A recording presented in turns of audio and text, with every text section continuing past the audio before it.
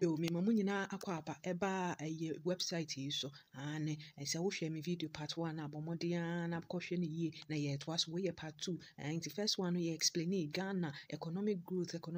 World Bank for actually mu eno na me be kan wotwi mama ye nyina ya te ase kula emission of damage and we be ka se abrofo kese so efri hi ane ne nyina ne ase ne se gross domestic product e kan na chese eno no ye nyi tax fu Ghana ye sika nyina ye de bomu a ye nyi tax in free mu ana ye nyi ye fancy depreciation ana ye nyi enkrofo mu ye foreigners e wo ye krom ho mo ye dwuma no ye nyi omu sika ne nyina mfiri Ghana ye sika nyina ye de bomu ya tax ati depreciation ade subsidy ne nyina ye de afrafra ne dom calculate no ane se no yenye no a eno no ye friend national savings just Ghana ye sika ye save ye enini na mecho de nti e ba ne say no ye de savings no ana ye de education expenditure na kire se sika oman no ya bo ewo esukuu ko hu no eno ye de ka national ye sika ye save no ho a na afi ya te ye energy depletion we say no ye say excluding particulate emission of damage omo pa kire se enwoma bi a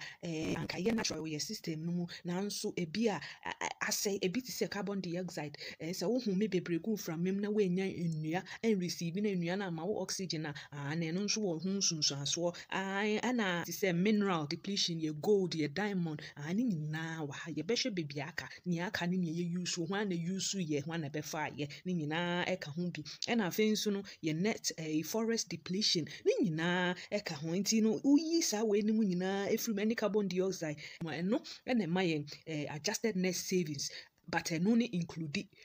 emission no aha no hu so say omo yi no free anka ho nti we dey otumu say ye adjusted net ankasa sika ye saving enini na we ma explain you part 1 mo ka energy part 2 ni energy nti ye be ka energy ye ka energy a gas ne crude oil ne efa he kusi hi ni nyina eka ho enti no wo de yen free hanome na ha no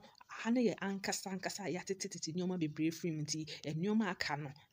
no ene ye dia ana de ye use no be hu ni nyina enti na me ka energy nti no energy ho de ye energy no kra ye wo mu akodo na ye be pick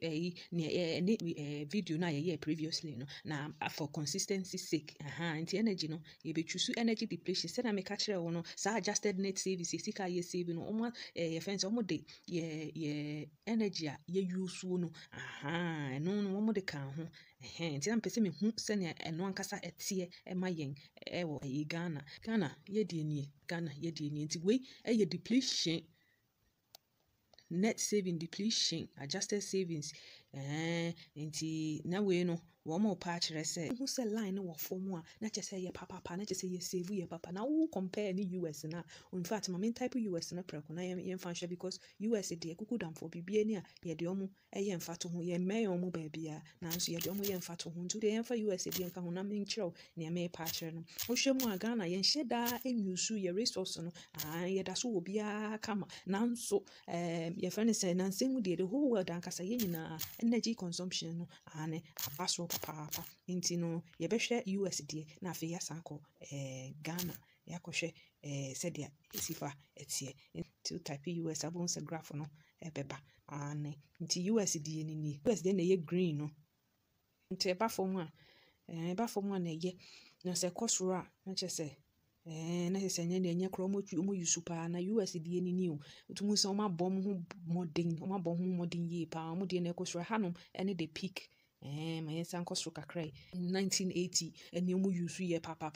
mo no omo energy na ye ka energy na se na me pa kire no ye crude oil ane na gas ne na sefo no no ho ne ye ka na tumu se ahanom abafom na yenim se sana asan wo ho ana se omo de nyoma tutu ye enti no omo save omo yo ana se nyame nenim na ye de Ghana ene ye ka enti no Ghana ye de ni blue color blue na 2000 ene kwofro na nyame adom ye san save ye bi me US de ne from Ghana bi enti no hwa ya save bia kama every 1978 ene ye boy resource no ho modern tum se sa time no nso na hu se na abrofo nani abrede mu odin ebe se sa ye natural resources ne nyina akọ anso ye bomodin protect bia kama na 2000 no ye use bia kama 0.8 na aha nyinaa wotum sɛ ɛkɔ soro na aba fam ɛkɔ soro na aba fam ɛkɔ soro na aba fam ne nyinaa wɔ ho nsonsoasoɔ anaasɛ reason na ha no na 2010 na ɛwɔ fam na 2010 akɔpem 2011 deɛ gyae jai ye yusu ye papa said the iba ya ye yusu ye ne de nyame ne nim e fa say gold according to source no gold no Ghana ye de pay wo mu ye 1.55% pill gold nyina wo Ghana anya ni nyina de but ye can the biggest company in say Anglo Gold fu enya Ghana de abrofo de from different countries Europe America mu nyina kan hu bi no masesa resource no anti ye hwe Ghana mu ye de wo mu ye 1.55 pe enti utum say ha na e course no omo sesa ko wo mu krum na se de ba ya Ghana so ye ma ye ho kwan e ma ne sisa ne de nyame nenim na free 2011 e ba 2012 na ye save kakra bi na ha no na 3.644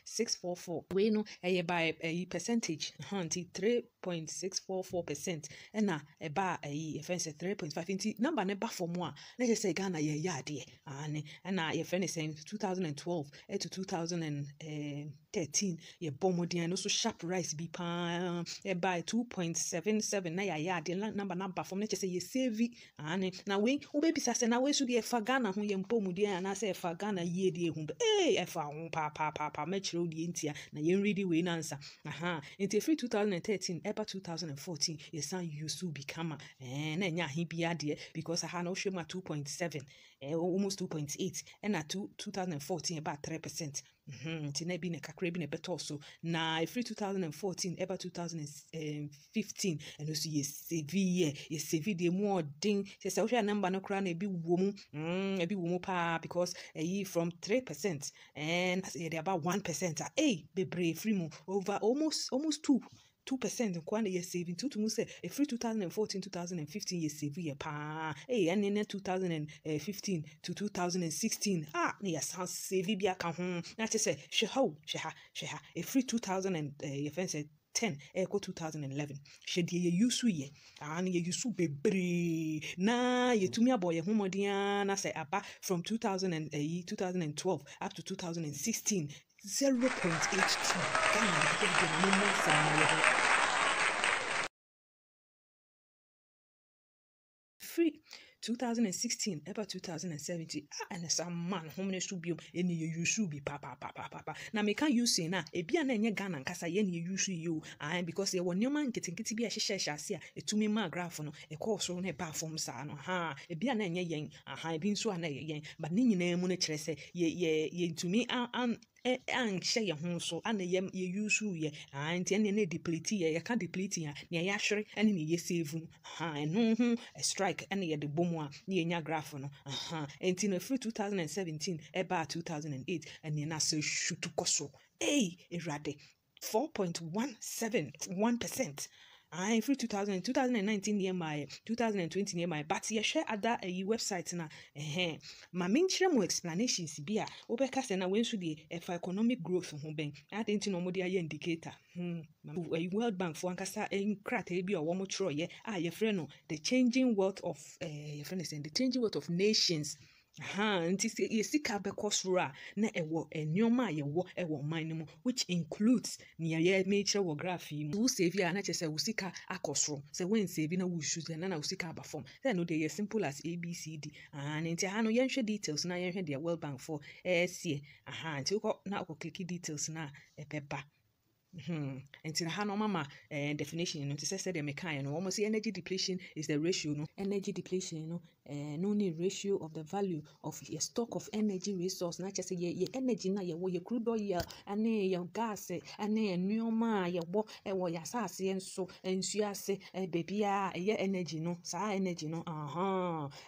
omo de eno rate de aka ewo ye lifetime that way no eno kire ha say almost source no person who source na source ni free World Bank staff estimate based on sources any methods how mo describe ye in the changing topic na meka na changing wealth of 2018 nti wokɔ kan a wobɛhu ne nyinaa na ɔno nso mu use ɛba ne sɛ na ɔmo calculate yɛ because wobɛka sɛ yɛ natural resource deɛ ɛdɔɔso na wobɛyɛ dɛn akan ne deɛ ɔmo hu yɛ ɔmo kan yɛ no ɛna ɔmo de ɛbrɛ yɛn nti na ɔno nso ɔmo use weighted average no ɔmo pa kyerɛ sɛ weighted average no ɛwɔ mu ahodoɔ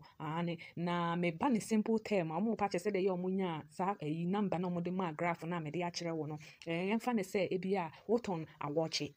wotɔn awɔkye ɛna ebia wakye no wode beans ɛna noayɛ na beans no wotɔn no 1 Ghana ɛnora wotɔ beans no 1 Ghana ana wohu sɛ ɔkyena wakye na woyɛ so no wohia more beans nti ɔkyena wokɔtɔ beans na wobɛtɔ no the same quantity na sɛ wobɛtɔ no 1.5 Ghana na 1 Ghana na wotɔ no ɛnora no kakra ɛkaayɛ ɛna watɔ bi ɛde aka ho nti saa 1.5 no Ghana no sɛ woba abɛyi wo ka sɛ wotɔn wakye no wie na wobɛyi wo ka free mu a sɛnea wobɛyi wo ka no kyerɛ sɛ wode 1 Ghana na wotɔ no ɛnora beans no wode bɛto hɔ na wasan de 1.5 na wobɛtɔ no ɔkyena na wode aka ho obi nti wobɛnya sɛn wobɛnya 2.5 2.5 saa 2.5 wowia na wakyɛ mu sɛ wokyɛ mu a mfimfini no ɛno ne weighted nti sɛ wode saa method weighted average bi a na weighted no yɛwɔ mu ahodoɔ yɛwɔ bi wɔ hɔ nom nso a ɛno no wotɔ wakye no wotɔ beans no 1 Ghana ɛnora na deɛ wobɛtɔ no 1.5 na sɛ 1 Ghana deɛ na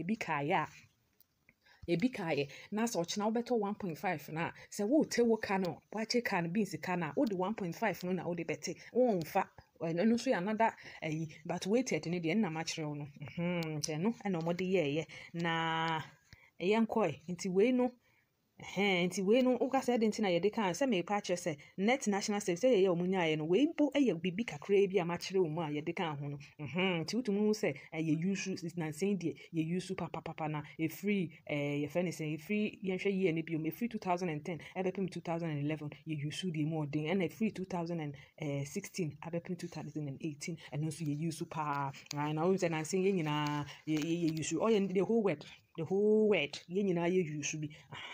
nti asɛm a ɛbɔ hɔ no wohwɛ graph na ɛkɔkɔ ha ne nyinaa wɔ nti aseɛ na wei yɛka na gyina meyi baako bi wom because indicators no ɛdɔɔso mom yɛnkɔhwɛ baby foforɔ another indicator yɛnhwɛ adeɛ wei deɛ mepeki no randomly na menya time a mɛyiyi no nyinaa one ato hɔ na wode ahwɛ wo ho afa wo ho adwen wayɛ informed decision know your Ghana ɛno na yɛyɛ no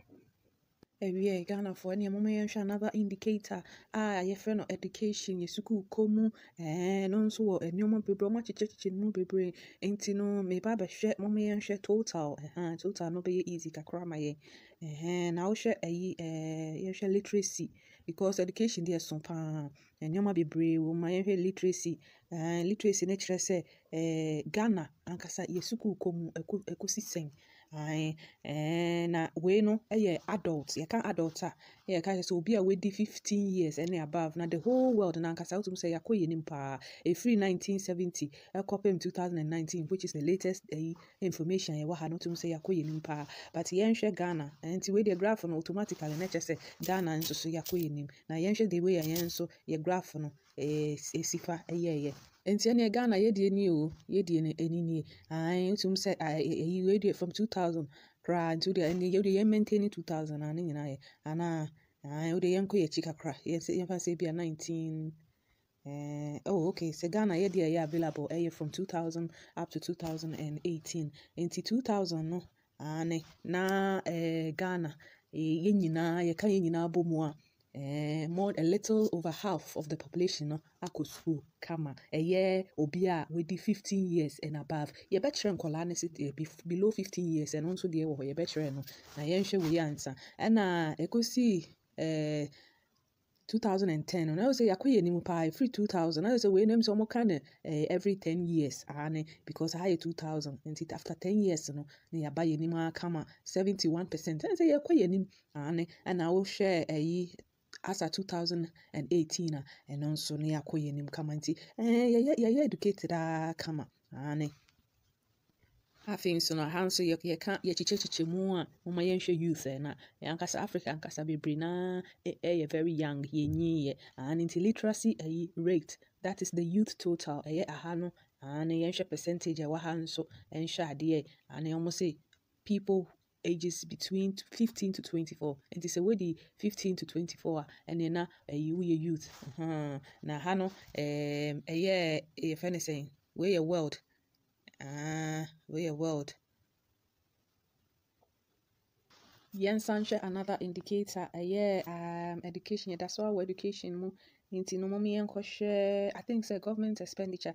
which means aban ɛka a ɔbɔ wɔ education ho no. Ne ɛno ho ne yɛbɛhwɛ. Education ɛnyɛ school nko a nanso ɛka literacy a ɛyɛ nneɛma bebree ɛka ho. Nti no yɛnhwɛ total no na hanom na ɔmo say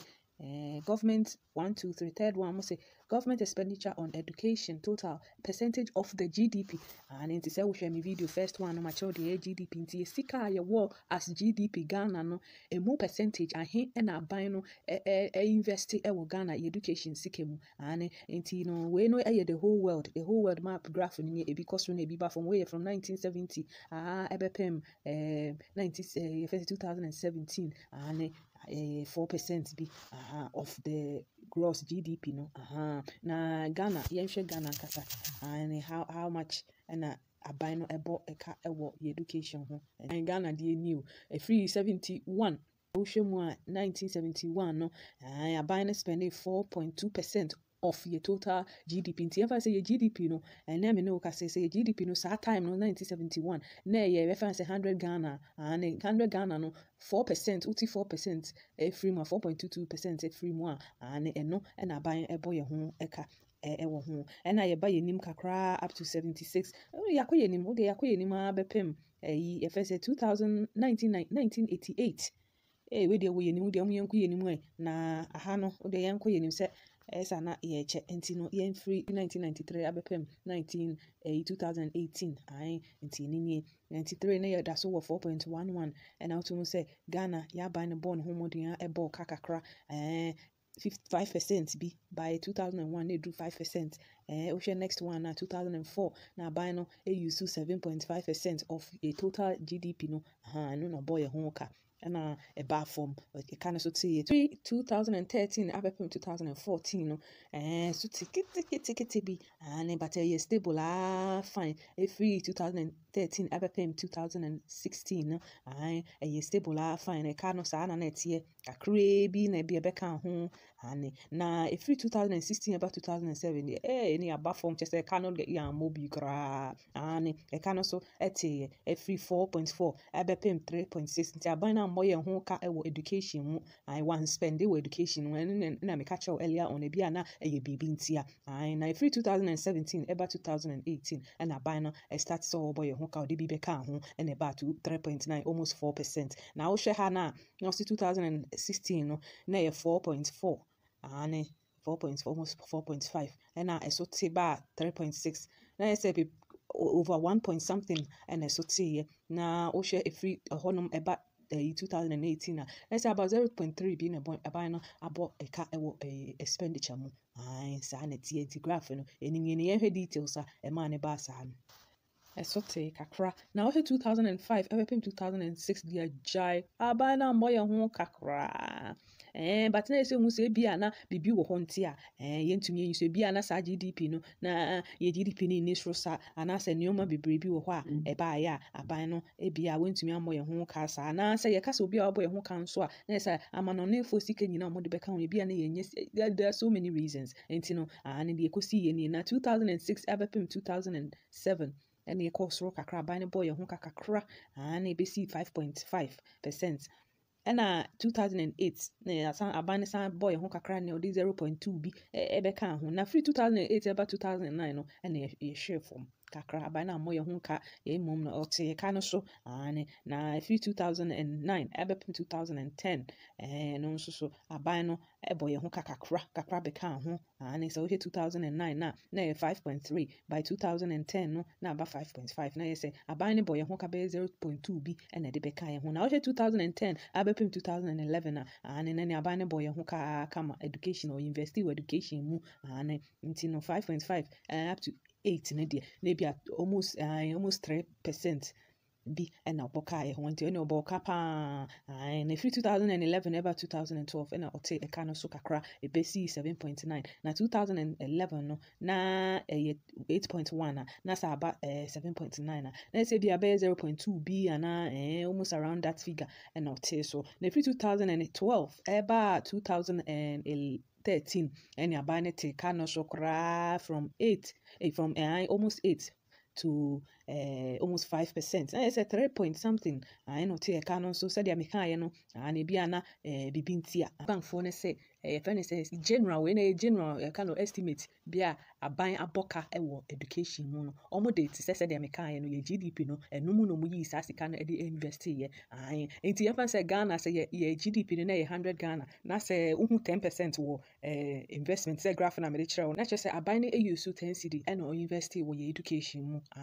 Sanity na we no include your capital transfers if you abrochire nyina ediba awman no mu edibre aban no nyina e ka ho bi na op source of information ya and if UNESCO Institute for Statistics omo ID ne bohwe and your website now click o obehu details no na ha no obi beka say na education de in fact enye so obi beka say nyina ye nim say school de ana say education de and ema oman ekoso pa na World Bank for no o hwe eye ha de omo sie ne say omo pa che percentage na aban ebeboka eyi efri GDP nim ade invest ewo oman so no eye ade ehia pa aban nyina ewo the whole world nyina saa na wo mo ye na o se unhu se figure no akosoro ana se unhu se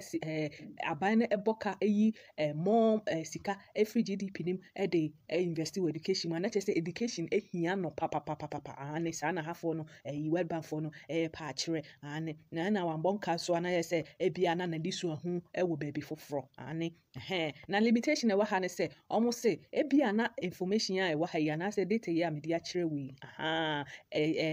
omo pa kire se a Ministry of Education kwao ane because your education a broad pa a broad na ne wa ha ne information omunya free Ministry of Education ana omo de abeto ha maye no na they every year bia ana omo yes calculation your friend periodicity ane na say every year bia no sa ana omo ye no na method omo use ye no omo say omo de GDP set ameka in total ni nyina no ai no mu divide aban expenditure ewo bibie mu ewo education mu no omo divide ni nyina and omo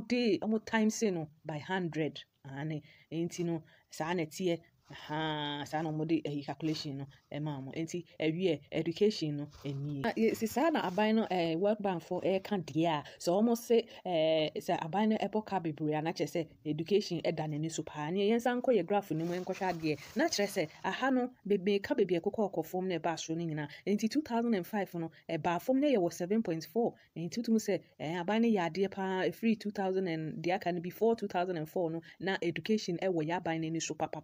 invest here amani bisi or 7.4 of ye nyina ye GDP no and no invest in education nti from 2006 5 abepim 2006 no and so say ye na che say bia na aban no ne dida so e wo baby foforo nti wa invest nti said me kan earlier no sa na tie and free 2006 abepim 2008 no na enida so kakra wo ho ane nti aban no invest more ane and ba 2009 when invest papa bia sa bia na sa na project bi usually am friend tenki project and the project more thing enti na bia so na we nya ska said me kan no enti no he free 2010 abepim 2011 dey now to say aban education na won ani so papa anti no na free 5 no no dey about 3% bi ebeka ho and education important wa ha na eba 7.9 no from 2011 to 2012 so take akra and na say na still education e woni so na nso ebia na project BBB abeto mu ntino ote so kakra na free 2012 abepim 2013 die na say education ne die ya invest kra na say aban no na education eni ne so ane ebia na bibi foforo anana e woni so na after that no na ebia notice say ebia as I say you maintain into no tum say free 2013 bepim 2016 no maintaining level no na say another so won ni so pa na so ebia na other indicators say make sure no ne no so ebia no so atotchema eno so hia pa anti no odi ebo ha no di bia bo ha nto balance ya kama na 2016 bepim 2017 no na say education na sheda ni ya ban ni so papa bia na say dem kan ye no eno so no ye obo project bi thank you project anaasɛ a project bi a ɛso anaasɛ bi ana sika na n'ani hɔ anaasɛ bi a yɛammɔ yɛn ho mmɔden Ghana nti no because wo tax a wode tua no ɛno ɛna aban no nso ɛhwɛ so ɛde yɛ ne nnwuma nti nneɛma nketenkete wei ne bi a other reasons nti na bi a aban no wan invest and in free 2017 ɛba 2018 deɛ na bi na ɛna ba n'ani so na ɔma so kakra mutum sɛ na ɛkɔ fam dodo nti na ɛsɛ ɔ invest nti no ne ɛwɔ hɔ wei ne current data 2019 deɛ ma 2020 deɛ ma nti no ne yɛhu a mɛma wa so ma akɔ senior high school yɛn nyinaa yɛnim sɛ if primary school deɛ ɛfiri nkɔlabrɛ mu a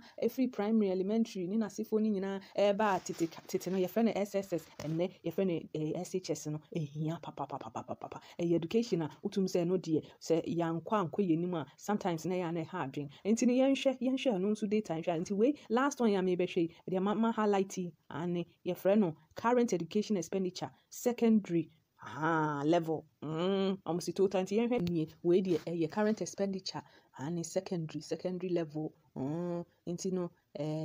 wei public institutions ɔmo pa kyerɛ sɛ aban school SHS na sefoɔ no ane ɛno pɛ ɛna ɛwɔ ha nti private deɛ ɛnka ho na wei every data yi every 2001 abɛpem 2014 2001 na ɛwɔ soro papapapapa aban no bɔɔka 99.6 or say total expenditure expenditure nyinaa ɛwɔ public institutions secondary institutions ne nyinaa no just almost sika ne nyinaa ɛkɔ education mu meka expenditure and free GDP no pa say ne ka nyinaa ɛwɔ saa secondary pa area no ane or the almost 100% ne nyinaa invest 2001 na yɛnhwɛ ada na 2004 and also 90% nti 2005 so te 2006 and the next what and 2007 and then as what na free 2007 about 2008 and a binance and or the 86 almost 87% sikano or the invested education na free 2008 about 2009 na say just almost as ambassador and master to say 2001 no and so now it was kama 91% of sikano in or the education mo na free 2009 abepim 2010 and you know so papa na so to say bi na expenditure na yehia wo baabi nti yan focus on education ho esa yan invest bebre e wo ho na me purchase we no public institution po aban school nko a private de enka ho na over 2012 na 93%. I say akoye ni every 2011 ever 2012 no aban ni the 93 almost 94% and we invest in education mu enti eno to say oh ya de ane na yeka na yi 2013 still na da so 90s ni mo 95% e kosro kakra and still amate say aha no amate say na 2001 and so now to mu say na akoye nim ane na 19 every 2013 ever 2014 na fedo mi anani and about 96% ane enti almost ikani nyina no or investing in education. At the moment, figures are 2015, 16 up to 2020. Dear my into who ye into a bar and also my mama swati. Manual to our education. Young another indicator. No Rebecca said, Nasa Bana boy hoka na school no ye kwa na school no citizens and answer residents and answer more mine omuku school na yen share no potokasem ye befeno school enrollment and school enrollment and no so ewo yi bebre ane ewo ho indicators bebre ba yen share basic one yen fa ne say primary okay secondary wa ha and today yen fa secondary we be hwe enkola no mu de no nso nti yen fa secondary second one no we ebusia for eno de unfortunately no school enrollment secondary level that is secondary level no and ye hu yen sanka nti no ye nya information ho nti no de yen konko hwe primary so de yen hwe nti we no enini we Ghana school enrollment primary Ghana say na etie we every 1971 abepem 2019 we dey mu twin papa we dey we tire nti no yanhwe but utum hu say school no ekọ na yesi yenko nti to be bia na aba so na aba fom nti we no yenko yenim enhwe ne say be up to from 1993 because me data ni na make say 2012 but wo hwe mu abebre na ya na certificate 93 nti yenhwe ofem 93 the esi ye nti data we every 1993 abapem 2019 utum say 1993 no na enko 478 na akọ school ye ka primary ye pa say obi a wedru age bi ane anaasɛ even kwa age no nka ho ba yɛwɔ ɔmo wɔ way ɔmo calculate according to the age no ɛmfa ho sɛ w'enyi a wɔ school dɛm yɛ over age anaa wabɔ repeat wayɛ remedial ne nyinaa ɛmfa ho ɛnso no ɔmo calculate a ɔmo de ka ho ɔmo de age no ɛka ho factor ne nyinaa ka ho sɛ ne mbɛyɛ ɔmo bɛnya data no nti aha no ɛpa akyerɛ sɛ Ghana primary school no ɛbɛpa akyerɛ sɛ ebia na ɛyɛ obi a wonim at least wotumi enim A wɔ he wo B wɔ he wonim A wɔ he B wɔ he wotumi have logical conversations etumi read history abakɔnsɛm geography ɔman wɔ he bibi saa no ɛno ɛna yɛfrɛ no primary nti na 93 no na 78% woba w'anim kama abɛsi 96 no ɛba form nkurɔfoɔ 77 almost 78%. So say can nyina aba ne bo nyina omo mu kɔ school no eninie 97 and a basro 80%. Na free ho no ebepem 99 no. Na say yenya 98 yenya ho information but by then no na aba form ye was 78 and e kɔ yenim 2000 na e kɔ yenim 2000 up and down e kɔ soro na che say enkrofo bebre e kɔ ye eba form aye say enkrofo bebre anko na yenhwe emfree aha no me 2003 abepem 2008 ni die wunia jai enkrofo ko school dem enrollment omo ye je omo school dem de bebre na ohun steep graph ni free ni steep ni chere say e maso pa we di amafo nkoso ko so straight e free 2003 abepem 2009 na abepem 2008 mo fan chemi na ye 101% na say obi a esese okọ school sa time ni nyina at least e ko school dem ho bi na no ye can gross na ye say once a wow enroll say wo ko school ya kan waka ho but ye ba net ebia na obi a okɔ school no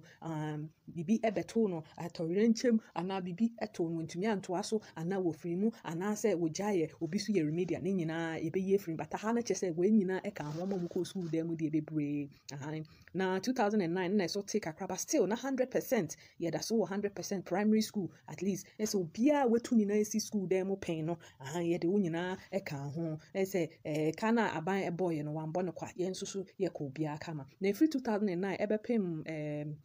no 2011 ye nya data nti no no nka ho but free 2011 akopin 2012 no nso so ye bo modern kama primary eba 106% na say ye koya ma ne sankra ebro so na uche 2012 eba 2013 na still ye da so 106% na eba from kakra bi but na still over 100% enyina ko school dem hopping Usha 2014 from 2013 every 2014 so take akraba still near that's 100% over almost 1.105% and the cool school them say nyina at least 2 year 9 esi classroom e ma ye ko hu ye ka classroom e bia na nya e classroom nko ane e bi so home school o fie ye kire wade wo fie chese once utumi efa pen a paper etro A tro B no wo nyina mo ka ho bi Ena 2015 ebepem 2016 2016 and so te say ka nyina ye boni nyina echi no enkrofo ankopa still na pa 100 no until to say still na ya de ebe from 2016 ebe 2017 and also so te afede na afede so te be school ni nyina echi de na ye aban e boy ho ka ni nyina chire no still enkrofo utilize it but still ya bro 100% ni ye be fa sa say enkrofo bebre na ewra school dem na wo 2018 ebepem 2019 na say afi na I say man ho mene so kakra from 103.5 abepem 104.8 na say over 1% bi abeka ho nti na say afi de nkrofo any age school no ho kakra best school enrollment primary level no say ne details no dia World Bank for SC no World Bank for say gross enrollment no patch say emfa ho afedudu a wedi na officially no say na say officially no bia wo 6 years and wo a year ya bia ye wo classroom say wo bia class 1 class 2 how no sa na o man bia USA class na wo mo ye nti wo over age na say wo go school and no mo fa won ka ho say na be mo benya consistency in the data no but wo sa age no ye de ko to class bia technically no book mu na nkese se wo ehɔ na yɛde wokɔto no yɛde wakan, but in reality no ebia na wo wachi nti saa no ɔmo yɛ no ane na ɔmo say yɛka primary education a World Bank for say at least it provide nkɔlaa children with basic reading said America wotumi say a when b when he how to metro a etro b na wo some math skills bisa ukita baako de baako ka ho obenya send 2 bibi saa no and also no so basic understanding on subjects be to say history abako nsɛm geography am I we here and natural science social science art music ni nyinaa ɛka ho ebi na information you hwɛ a every UNESCO Institute of Statistics ɔmo website nyinaa wɔ ha opɛsɛ ɔkɔhwɛ more details a ɛno nso behu na ha no sɛ ne yɛ ɔmo nya graph no ɔmo so use weighted average ɛna ma kyerɛkyerɛ ɔmo weighted no kyerɛ sɛ yɛfa obi a wakɔ school paa esi high yɛka primary a baby esi wo si highest no ɛno ne yafa wo na afɛ obi a wankɔ bi koraa no asie hɔ no ne yafa no nso no ɔmo de abom ɔmo de bom a no meyi mfimfini no ɛno ɛna de weighted average na weighted average no maka kyerɛ sɛ yɛwɔ mu ɛno nso emu ahodoɔ nti wei yɛ just basic explanation yɛfɛ no weighted average saa method no ɛna wɔn mu use yɛ nti sɛ wo bisa sɛ na anya bia no relevance we ho hia sɛn primary de yɛ nyinaa yɛn sɛ yɛadeɛ wɔn hia pa yɛ hia pa na ɔmo pa kyerɛ sɛ we no so ɔmo yɛ sɛ ɛkyerɛ the level of ɔman no education system sɛ ne sifa ɛteɛ na emom no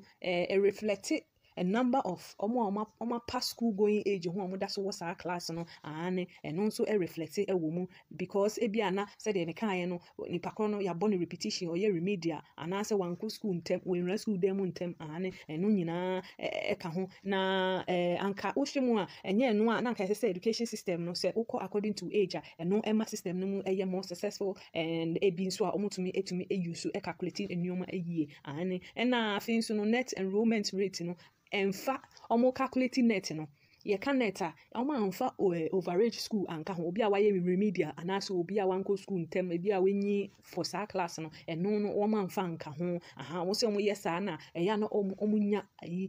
graph no omo nya no